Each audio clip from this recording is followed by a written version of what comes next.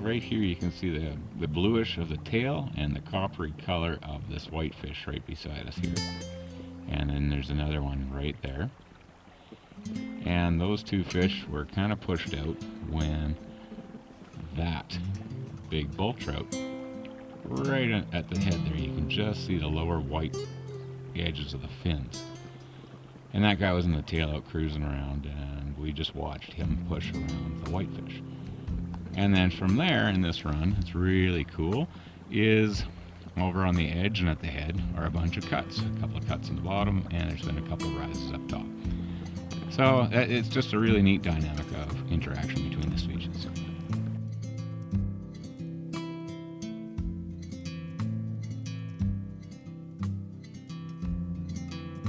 All right, so as we walked up, there was a bull trout in the tail end and a bunch of whitefish, and the cuts are kind of the mid to the head.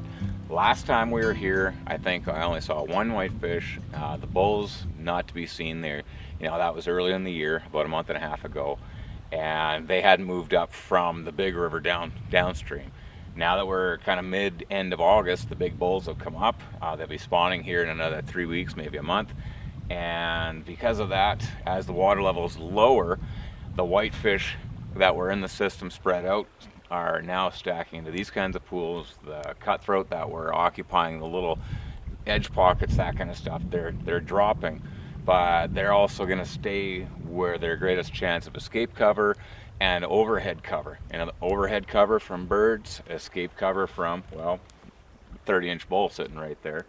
And also they're going to nose into the current where the food comes by.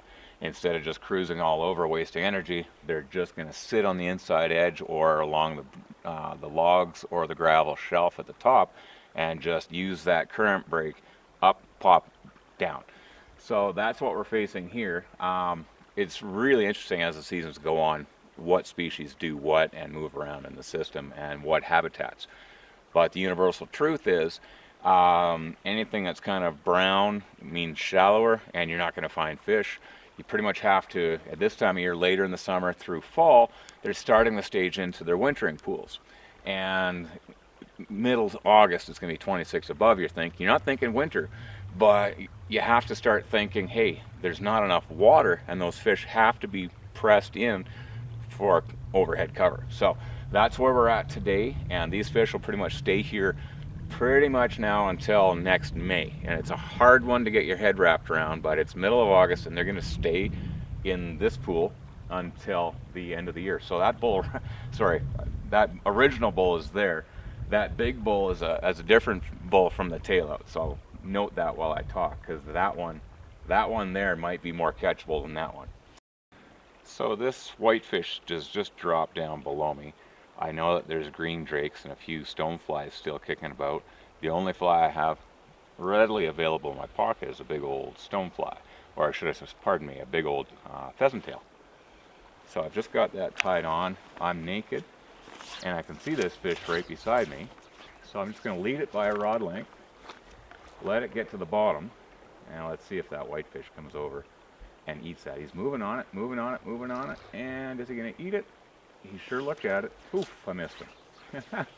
So a big pheasant tail nymph can be a stonefly. It can be a green drake. He's coming up to have a look. I don't think he liked that at all.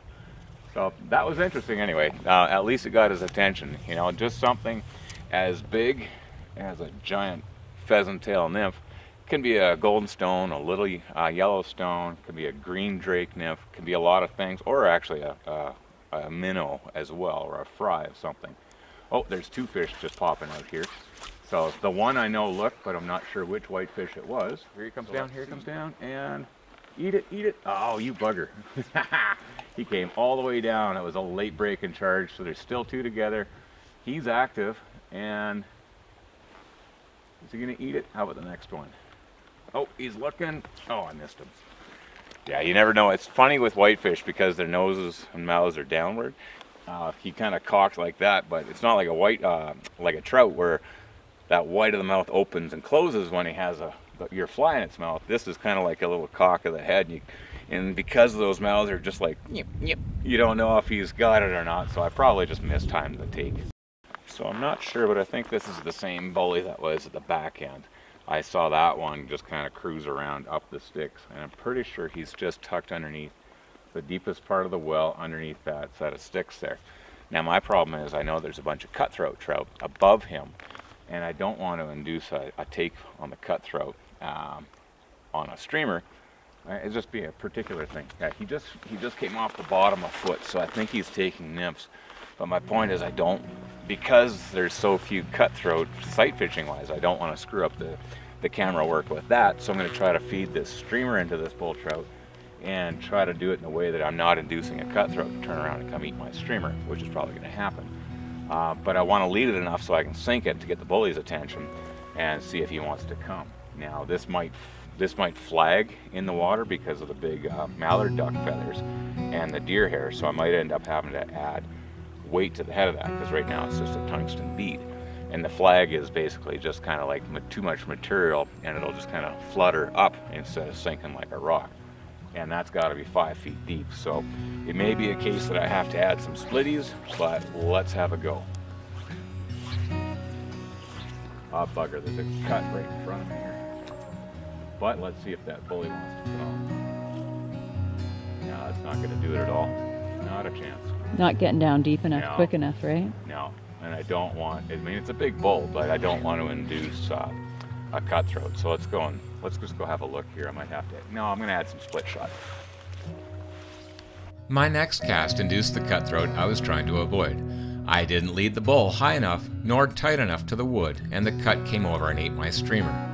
Now, I didn't set the hook because I didn't want to risk having the bull trout come over and eat it, and I really wanted to catch that cut on a dry fly after catching the bull trout. As I was fishing, what I was trying to avoid almost happened naturally anyway. And then there was a little cut here, and he got kind of lost in himself and feeding, and he went up in the water column, and that lower bull trout just came whoompa right on him. Barely missed him, and that big one up there was turning to come and eat that little cut too. So my concern is that if I hook up on a smaller cut, I'm going to have a visitation from a big bull trout. So things are happening. The fish are moving around, and those big bulls are starting to swipe at everything that's swimming through.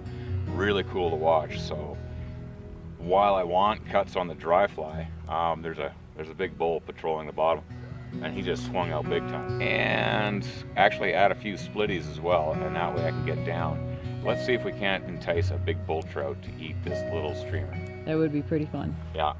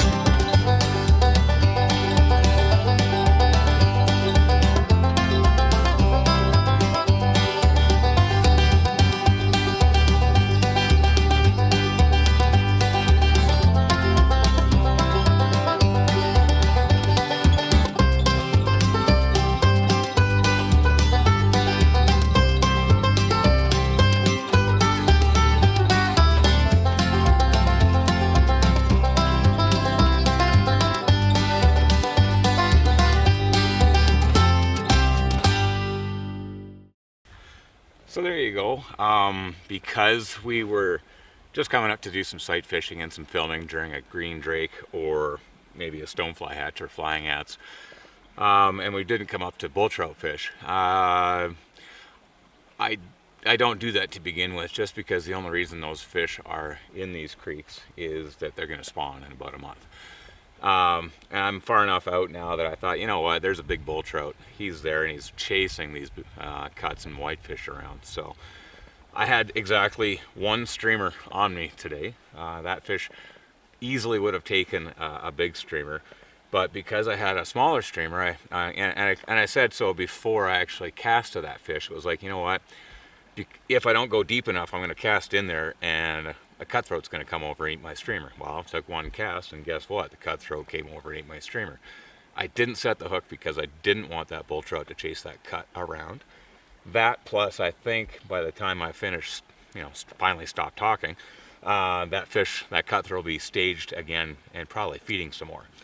So I have one little streamer, but I also have a couple split shots. And the idea was just pitch it in there, lead it enough along the edge of the structure. There's a whole bunch of sticks that were precluding me from going right at the fish, go figure, and just let that drop. And it dropped. And by the time it got to depth, you just saw that big shadow just turn and come down. And that's a fish where big white mouth, close, turn, just like a New Zealand brown, set. And after that, the biggest part of that now was, okay, how am I going to land that fish? And it's just keep your rod low, just like any other big trout in amongst a bunch of wood. Just fold your rod over, and as it's coming down, you're trying to get it to come downstream. Keep your rod low and angled downstream to keep it out of the sticks. And instead of reeling and pumping and pumping and pumping, those fish tend to respond to the pumping. So if you just walk backwards and keep a straight, tight line, it'll do what it wants to do and try to force you. But because you're not pumping on it, it doesn't feel the pump, pump, pump. And it says, okay, I got to go that way.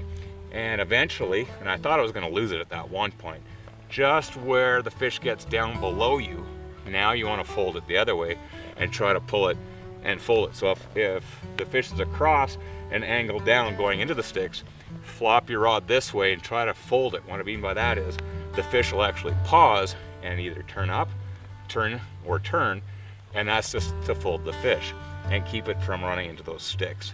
And from there, it was just a game of, okay, I folded away from the sticks.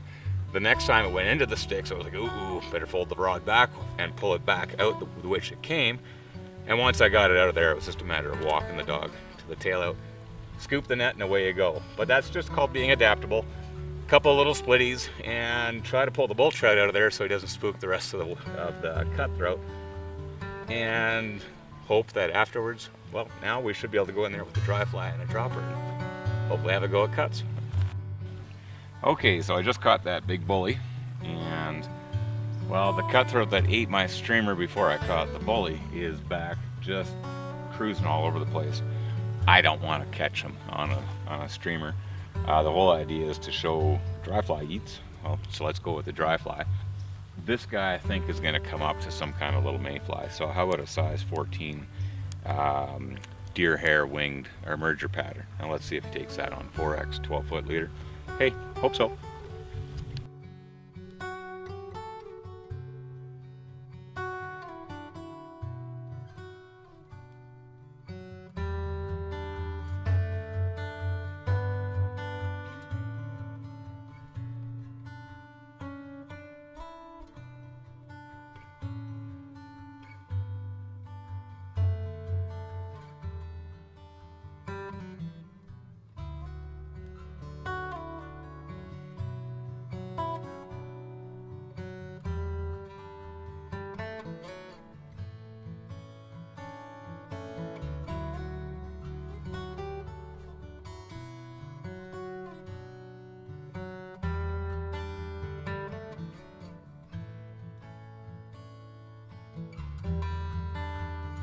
So that was really cool to see one bull trout, bunch of whitefish, and the cuts and the dynamics of where the fish are in this run this time of year.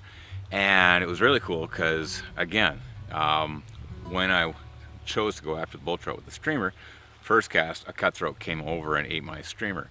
And okay, fair enough, don't set the hook, let it just kind of wiggle off and go after the bull trout, catch that big bull trout and land it, walk it downstream. In that time, rest the pool.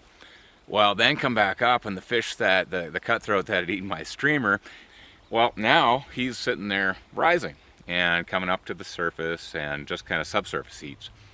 Okay, so put on a little size 14 mayfly merger on 4X and just pitch it in there, and that he was the same fish that ate my streamer. And I didn't set the hook on because I wanted the dry fly eat, and I hope that that turned out pretty cool because it was so visually awesome. Oh, it turned out cool. Okay, I cool. know. And so that's why I didn't set the hook on the streamer eat, is because I wanted the dry fly eating this gin clear water. And guess what? So by thinking ahead and going, you know what, we're in backcountry and these fish aren't all that shy. Yes, they're getting worked. You can see some hook scars, that kind of thing. But you can actually choose your shots, and that's why I didn't set it on the hook, set it on the streamer, because I wanted the dry fly eat on my little mayfly. So let's go see what might happen up top. I doubt it'll be as, the next eats will be as crisp and clear as that, because that was the water. But it's just a joy to be out here and see all this stuff happen.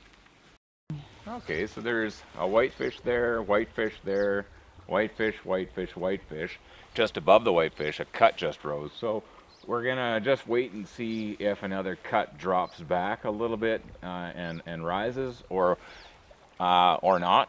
The other thing is, because we're sighting, we're actually gonna stay on this sandbar here, because if we walk in the water on the sand, that mud's gonna go that way and tip everybody off.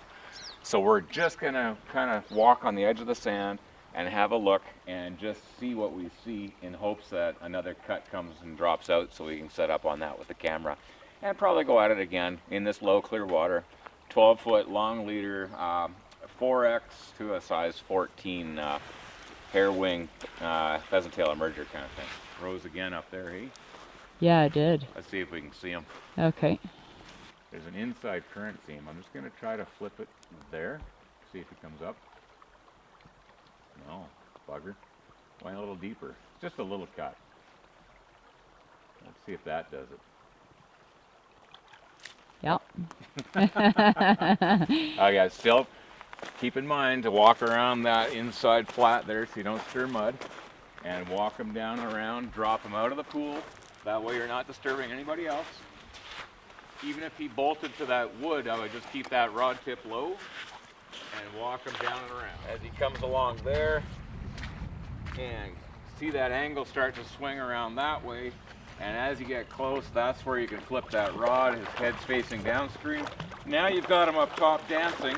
He's at your mercy at this point. Keep that head on the water, and he can't do anything, and in the net. Simple as. Gorgeous fish. Shall I? Yeah, go for it. Here we go. Awesome. Nice. I know there's at least 2 more cuts in there that were rising. So let's go see what we can do.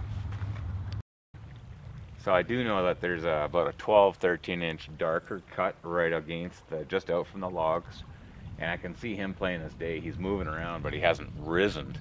I may have to do a dropper nymph to him. Then there's another one that was cruising around the wood up there.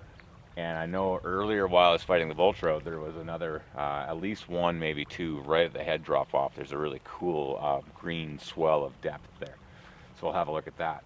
But let's see if we can set up on the camera and show you that fish across the way first, and then it may require a dropper nymph because he's just not popping on the surface. But you know, that's a water temperature thing. We're early in the day. It's still only actually 12 o'clock right now. And that's a temperature thing. I'm gonna get Amelia to pick up that fish up on the camera. I'm gonna tie on a dropper nymph, probably about 24 inches down, and probably about a size 14, size 16 tungsten beaded pheasant tail or something like that. So a lot of people are probably wondering, you know, Dave, they're cutthroat and bull trout. What are you doing? Like, why are you changing? Why are you doing all this different stuff? And the only reason is because I want to catch every single fish. I know that's terrible, but that's how I operate. I think, hey, if there's a fish, what do I have to do on that fish to catch that fish? You know, I've gone from dry fly, streamer, dry fly, now I'm going dry dropper. And the reason is because each fish is a project unto itself. You could just come up here and fan cast and just cast, prospect, catch a few fish, move along, and cover a lot of water, and there's nothing wrong with that. That's just fishing. A lot of people love doing that. I'd say 95% of the people love doing that. And you cover a lot of water and you have a great day hiking and exploring and just having fun. And I'm of the mind that if I see a fish, well, why not? You know, have a challenge of what's that fish doing. You know, it's just like brown trout, New Zealand brown trout, and Alberta brown trout, anywhere. that fish is that fish and that fish is that project. So how are you going to catch that fish? Well, when you combine that with sight fishing, and now we got cutthroat trout, and each fish in this run is doing something slightly different, well, why not? It's just a different way of doing things. So that's why I'm taking the time, because it's sight fishing and each fish is doing something distinctly different. So I'm doing distinctly different things for each fish. Just little projects, having fun. Yeah, he's just right there. Perfect. See if this dropper gets him.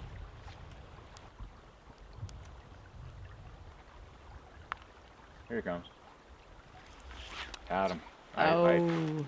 His mouth was open as he came up, and you probably saw I double pumped on the hook set, because I thought when the mouth first opened that he had it, and I had to stop myself, and then he had it, and I missed it. That's the problem sometimes with sight fishing, but hey, let's go. I'll get that bigger one. Just ate something, so just do this, give it a mend, see if I can drift that in. He looked, that bigger guy looked again. It was the smaller one that actually took my fly originally, so he's having a look, dropping out. No. Okay, so the project fish. Just went a little bit deeper with more of a tungsten body, tungsten bead with a copper wrapped body, kind of PMD nip. And let's just see if depth is the issue.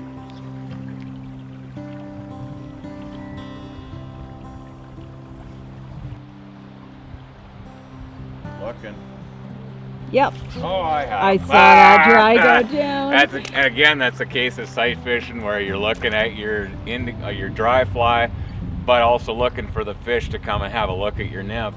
And I'd just gone from, okay, there's the fish, okay, it's moving over, and I look back to my dry, and in that split second, he'd already taken my nymph, dry went down, and I missed the hook set. Go to the head bucket and just see if that fish that last rose half an hour ago wants to come and play ball. So that's the new plan. Ready? Yep, absolutely.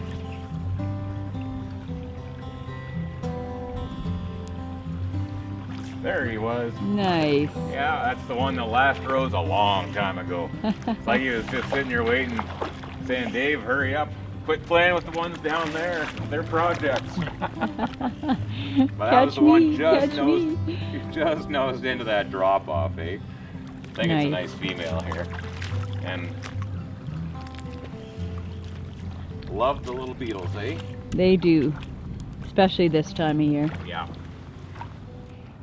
Got it. Yes. What? Got it. Wonderful. When fishing a stream with whitefish, cutthroat, and bull trout at the peak of summer, you can hop from prime water to prime water and have a great day. Another way is to hone in on each fish as a mini project and switch things up between dries, nymphs, and streamers.